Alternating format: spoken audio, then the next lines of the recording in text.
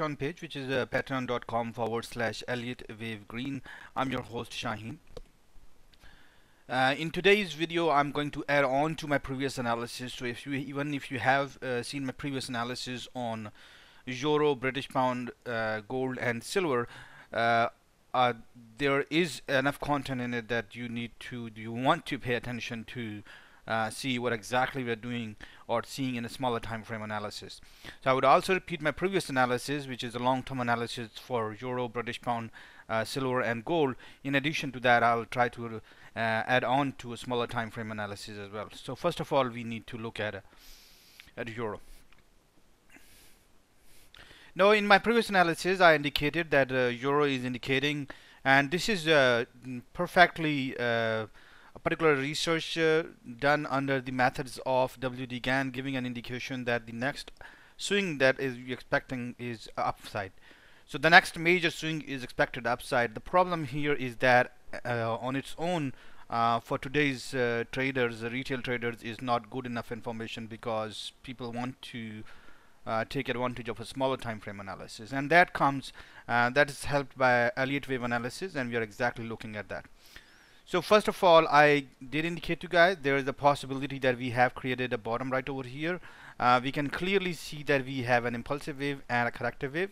I believe right now that the price action is giving us an indication that we have at least completed the smaller time frame impulsive wave that actually started right from over here or over here. So, and that is clear from the extent of the drop.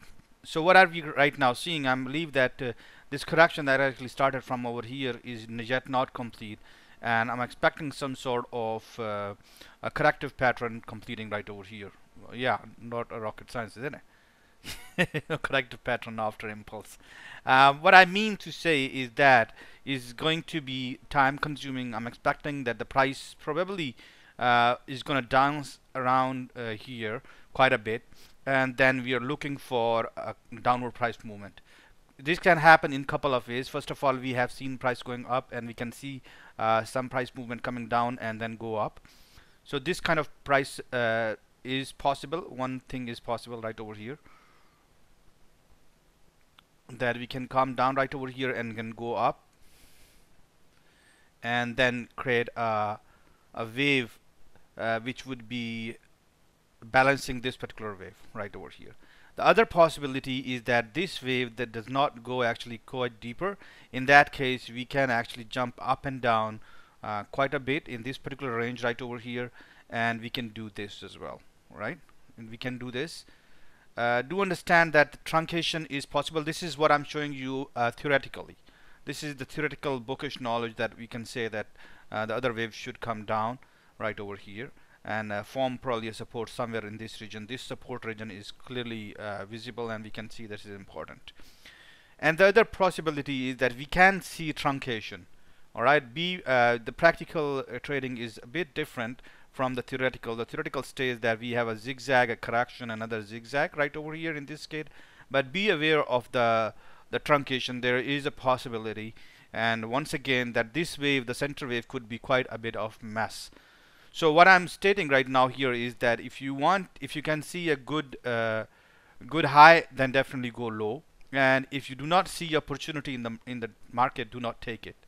It's not always identifying the pattern. It's trying to see where exactly the price is right now. We can draw a trend line, but that trend line would not be good enough because we're expecting a correction right over here. So right now I'm expecting a corrective behavior. I have given you guys two options. First of all, prices have come down. We can see prices go up and come down, or we can see that price will stay in this region and then come down. Both possibilities exist. The major interesting thing for us in this is that this corrective behavior or this corrective pattern is giving us an opportunity to go long on euro. All right, and that should only be done when the confirmation comes for the pattern completion. Let's say this is the pattern, and then when price crosses above the trend line that is going to support this particular pattern, and when prices go above this trend line, that will be giving an indication that we are ready for the next impulsive move, and that is where the whole analysis comes in for. So it's up to your choice how you want to see, but I'm seeing right now as an impulsive corrective, another impulsive move. As for the larger swing is concerned, I'm definitely bullish on euro. I did indicate in my previous analysis that I'm expecting a larger price movement going downward, going upward actually, and there is a possibility that we might actually see a new high being formed right over here. A pretty interesting. I do understand the fundamentals that's going on in Europe, uh, and a lot of these things happen at different degrees of price wave structures. Um, so we can see that euro should be tanking theoretically, but it has gone actually up, and we have seen a sharper move downward, and then went up again, and we are probably looking for a correction right now. So all of this is indication that there is some bullish trend probably getting ready. We also need to understand that there is probably an accumulation pattern happening. Markets are forward looking, as said by one of the analysts, and they are actually forward looking, a very good statement. And I'm expecting that we are at least the price analysis or the trends that are being told from the markets are right bullish. And if you are concerned that okay, market should be tanking, and then I think market is already tanked quite a bit. And I did discuss that in my previous analysis, that if you follow the historical analysis of euro is already kind of at a very close to the bottoms, in the yearly bottoms. So we need to understand ourselves: is euro actually completely worthless, or the already bearish the strength of the bears is giving us a way to the bulls right now? So it's a matter of if we zoom out of the picture and we can see a larger price pattern, and euro is historically very close to the bottoms, and it's not you and me only aware of it. A lot of people, large investors, are looking at it, and they're probably seeing that it's not a bad opportunity to go long. Enough of that chat. Let's have a look at British pound.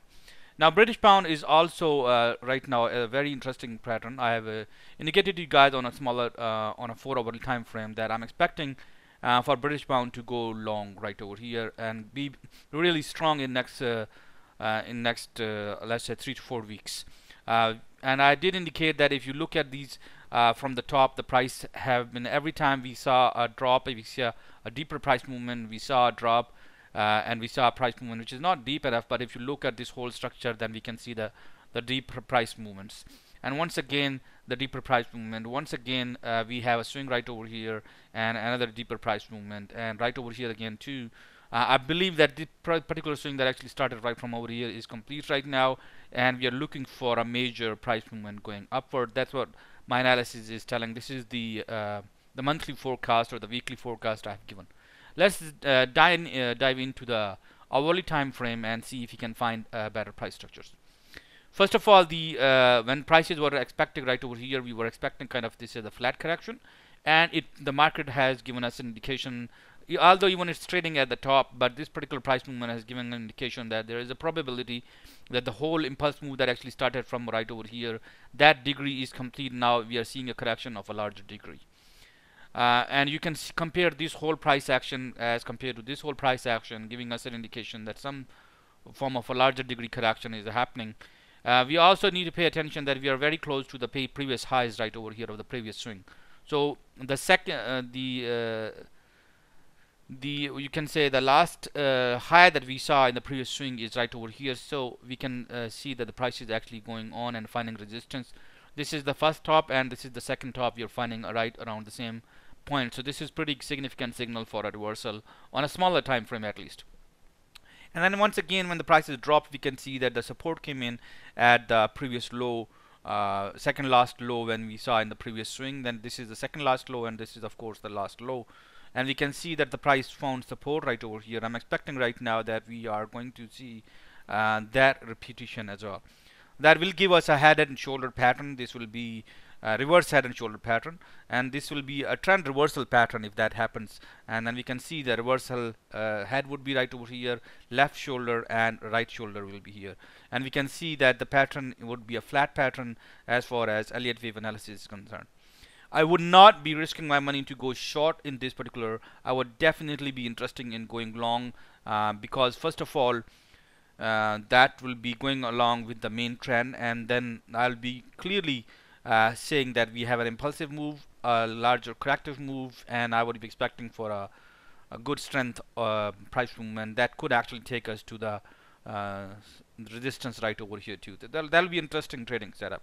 On a smaller time frame, I've given you guys indication that I'm expecting for the prices to go deep, forming a double bottom with this one. Let's see how things turn out. Now silver has gone definitely more deeper than we expecting. We were last time I did my analysis. It was I think it was trading somewhere right over here too, and the the does that change the smaller time frame analysis? Well, it has gone deep. So first of all, there's nothing I can. I will definitely add that there's some price movement left, and I will add on to it. But as long as the larger time frame analysis turned, I already mentioned it to you guys. First of all, we have seen, in particular, let's say silver, we have seen this low, and right now we have seen a higher low right over here. So this is an important low, and this is a higher low, giving us an indication that uptrend is still intact. There is nothing, although we have seen a deeper correction, and a lot of people seem concerned. I am definitely positive that we are going to go long. We are in silver and gold. So first of all, let's have a look on a smaller time frame analysis. There is a possibility that we will see one more price movement going down.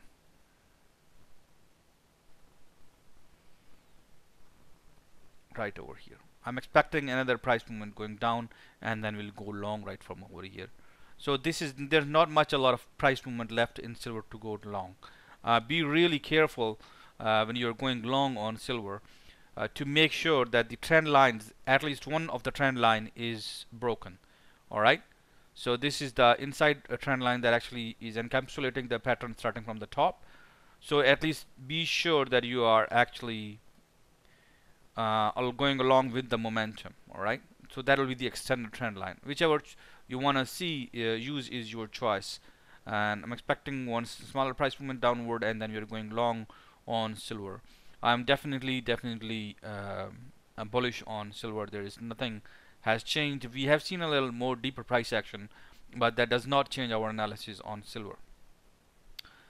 Gold is also giving us an indication. Let me see if I can. I was just studying some history on the chart, so don't worry about that. Let's have a look.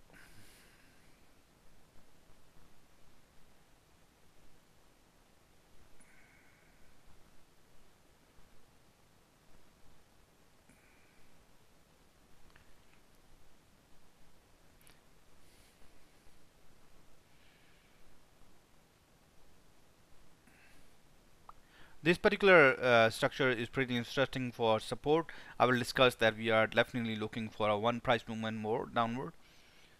I can see a pattern. I can identify a pattern here as well. I can discuss that. First of all, we have A, B, and C, a zigzag pattern. We have A, B, C, another zigzag pattern, and then we have A, B, and C, a zigzag pattern. And we can see that the C is further subdivisible. We have 1, 2, 3, 4, and 5 as well. And this is theoretical. Once again, this is theoretical analysis. As per book, we should be expecting A, B, and C, a fifth wave structure. There is a possibility of truncation. Definitely there is a possibility of truncation. We're talking about markets. The market do not have to follow the book. All right. So first of all, there is an interesting thing that I have noted. And first of all, that if you can see the shape, the size of wave 1, it's almost equal to the size of wave 3. Let me.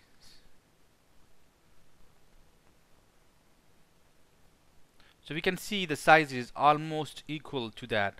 So if the wave 4 has completed, that give us an indication that we are looking for further price movement going down. There is a possibility. In that case, 1910 should be a good target. If price correction can go a little deeper, then you can definitely use that top to see when wave 1, 3, and 5 are equal. This does happen from time to time in Elliott wave analysis, where all smaller degree waves are equal. If that happens, 1910 is going to be small term target, and once again, I'm not going to use this target to go short. I'm mostly interested in going long, and I will be looking at the price structure. If price can actually go from bottom right or right over here and then turn up when the price crosses the particular trend line right over here, that will be the point of going long, giving us an indication there is at least some test to it. A better way for entry level would be actually to go and wait for this particular break. And there is one middle one line as well too, if you guys are so concerned about being such at a distance. And this one trend line is going to be concerning A, B, and C. So this I think would be a better entry point for going long. We are definitely long. In my previous analysis, I did indicate that I'm long on silver, silver and gold, especially after seeing about $170 drop in gold. It takes a lot of heart to go long. So this is quite a bit of bearish price action that we have seen. I'm definitely bullish. We are at least going to see a top around 2070, and then we'll discuss more when prices are ranging right over here too. Wish you good luck with your trading. Have a good one, and bye bye.